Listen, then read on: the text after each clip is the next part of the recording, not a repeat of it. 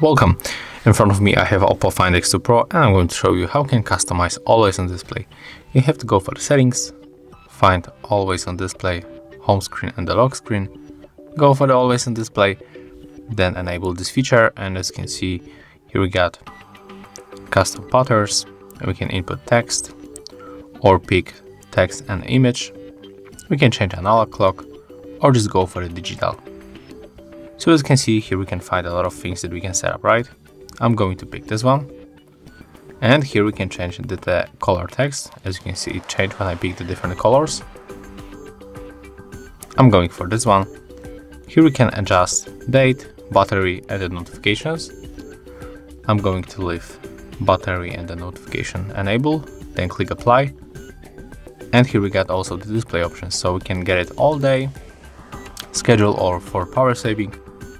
I'm going to get it all day and just take a look. As you can see, that's how we can easily customize and set up Always on Display. And if you found this video helpful, remember to leave a like, comment and subscribe to our channel.